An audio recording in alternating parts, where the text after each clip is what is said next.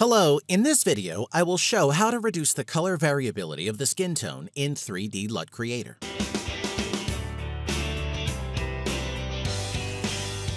Let's consider what the color variability of the skin is. If I press the degrade button, all the colors in the photo will influence the curve's shape. In this case, the big red spot will affect the final curves. So I will mask out everything but the skin.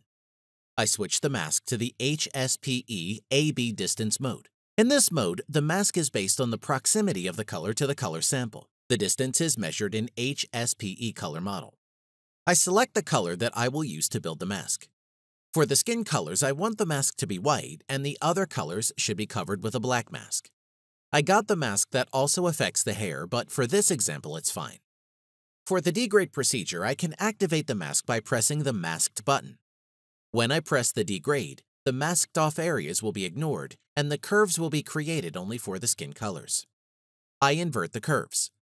The last thing I need to do is a black and white image based on the green channel. Here I got the skin without color variability. Notice that the color distribution in the shadows and highlights remain as close to the original image as possible. Let's check the hue.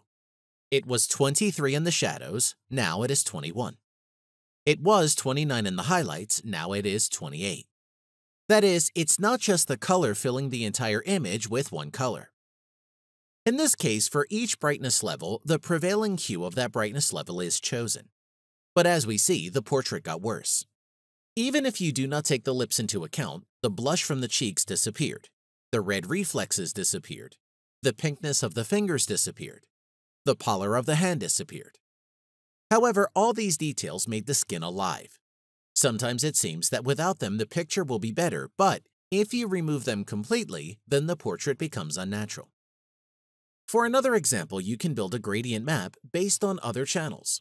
I choose the red channel, I press degrade, invert the curves, and move the points to the red channel. In the red channel, there were much less details of the skin, so the skin became softer as a result of this operation. Now I will build the curves on the basis of the blue channel. A black and white image should also be made on the basis of the blue channel. In this case, the texture of the skin increased.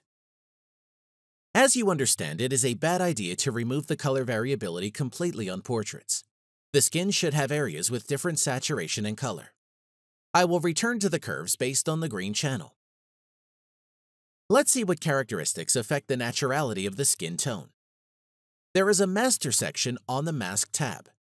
The master effect is applied at the end of the processing chain, and it allows you to change the correction depth of individual color characteristics. That is, you can reduce the change of luminance, hue, or saturation. Now I've got the original image. I will add different characteristics and see what changes. If you apply only the luminance component of the correction, only the contrast will change. If you enable a change in the hue only, the color of the face and the skin on the shoulder will begin to converge. On the original image, the face is pinker and the shoulder is greener. And after such a correction, they will be of the same hue. But at the same time, the cheek became not so pink. The portrait does not look completely unnatural. That is, such a correction can be quite useful. I remove hue changes for now and apply the saturation correction. It is clearly visible that the saturation affects the naturality of the skin. I kept the original color and lightness of the image, but as soon as I removed the saturation variability, I immediately got the feeling of a sepia-styled picture. Therefore, I will restore the saturation to its original state. I will only apply the luminance and hue. At the same time, the photo does not lose its naturality so much. If you use the mask on specific areas, it will be quite applicable in order to reduce skin redness. If I send this LUT to Photoshop, I can apply it to the areas I need using Mask. In this way, you can even the skin tone and remove the color spots from the photo while keeping the skin natural.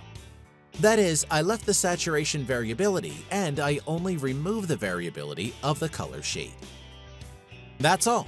I hope this lesson was useful to you. In the next video, I will show you how to increase the color variability. Bye everyone!